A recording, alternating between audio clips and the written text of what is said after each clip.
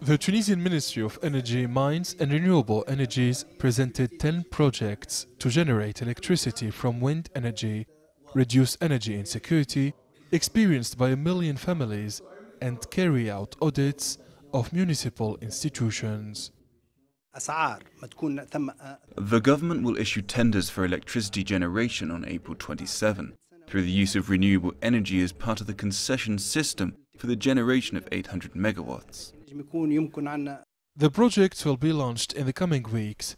They should benefit the private sector in compliance with a system of authorizations for the production of electricity through renewable energy, including 5 projects of type 10 megawatt solar energy and 6 type 1 megawatt solar energy projects. We will simplify administrative procedures by adopting specifications for projects with a value of less than 1 megawatt for the licensing system. The government will amend the law on electricity generation from renewables by the end of 2018.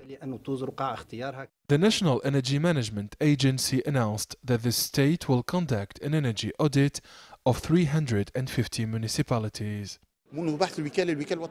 The Program Municipalities for Energy Transition will be crowned by an action plan for the execution of projects and implementation of a coherent municipal investment program in the field of energy efficiency and renewable energy at the end of June 2019. Tunisia aims to limit its dependence on fossil fuels. The 2018 state budget was put in place before the recent $13 hike in the price of oil, which will cost about $50 million to the state just for the first quarter of 2018. Tunisian authorities have estimated that the energy compensation for the year 2018 will by far exceed the forecast $620 million to reach $1 billion from state budget.